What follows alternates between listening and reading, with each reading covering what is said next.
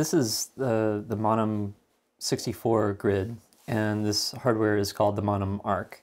And they're both alike in that they don't do anything. You can press a button and that sends a message to the computer, or the computer can send a message to light up an LED.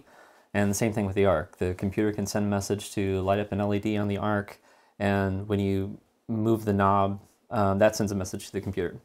Anyway, you're probably wondering what grainstorm is.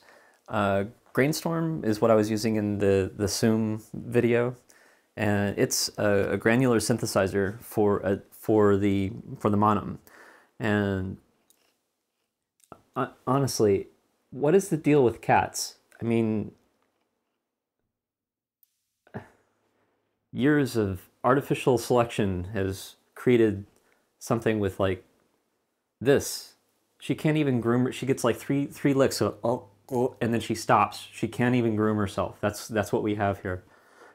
Anyway, a granular synthesizer allows you to extract a tone from any signal source, including human speech. Extract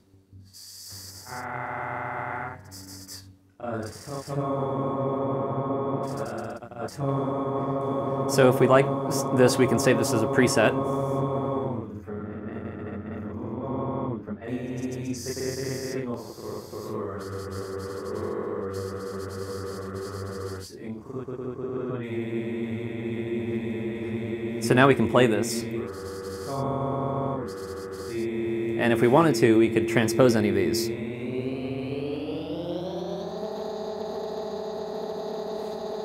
And then save that as an example.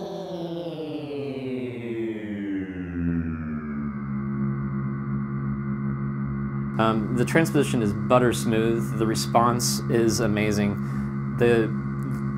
This is the application that actually made me a believer in the resolution of the arc.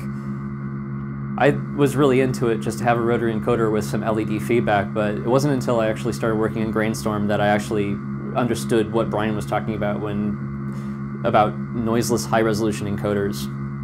So anyway, you can play these as momentaries if you want. And you can tell the LED kind of picks up from wherever it was last. I mean, it's probably worth it just to be bouncing these two LEDs around like this, I think. And then you can also, if you want, you can sequence. And then play that back. And so you have 4 of these available on Grainstorm, at least in this version. I'm still working on it.